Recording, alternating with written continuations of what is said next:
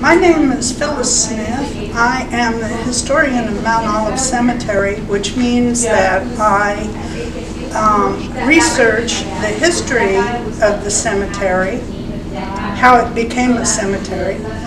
I research who's in the cemetery because over 90% of our graves do not have headstones, they're unmarked. And I also research the lives of the people buried in our cemetery. One of the things you can do when you're here is we have those little code boxes that you can put your camera on, and one of them takes you to the website of Mount Olive Cemetery Historical Preservation Society. The other one takes you to what we call our story map. And there is on one of the walls in here a copy of the story map. And what that does is it shows you the positions of our veterans' graves in the cemetery. Our cemetery is 7.24 acres off of Cumberland Drive. We have 32 veterans buried in the cemetery. And there's an estimate that we have 1,350 people buried in the cemetery, although I do believe that that's a conservative estimate. One of the things in researching the U.S. colored troops that we found out is the fact that one regiment of U.S. colored troops, the 101st U.S. colored troops, had their regimental headquarters in Clarksville during the last year of the Civil War. And they used a house in Clarksville that was known as the Pettis House, not then but later, for their regimental headquarters. That house stood where the Dunn Center is today, and it was demolished to make room for the Dunn Center. We have reproductions of two of the U.S. colored troop headstones here.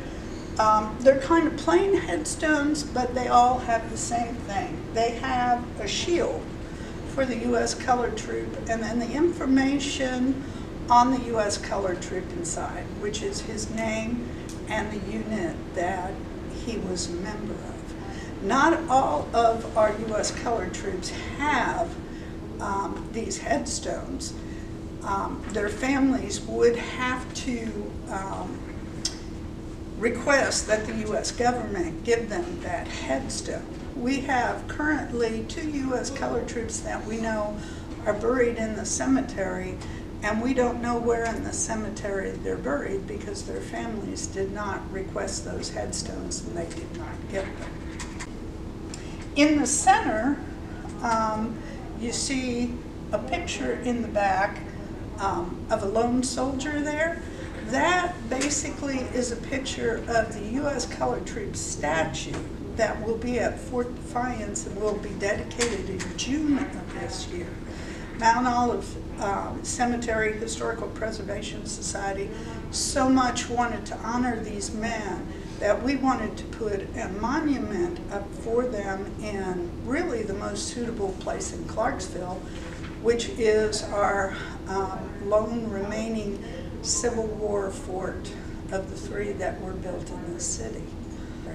Whenever we have a cleanup, we seem to always find more headstones, and sometimes when I go and research our U.S. colored troops, I find that there is another U.S. colored troop buried in there, simply because the community of U.S. colored troops after the war in Clarksville was a very close community, and what you find is that when one of them put in an application for a pension, he would have to have depositions from comrades from that unit saying, yes, he served.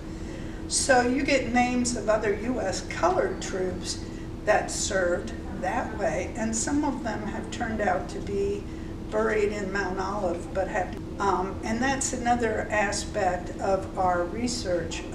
Basically, not only do we research the persons in our cemetery, but we also are trying to identify all the U.S. colored troop veterans that settled in Montgomery County.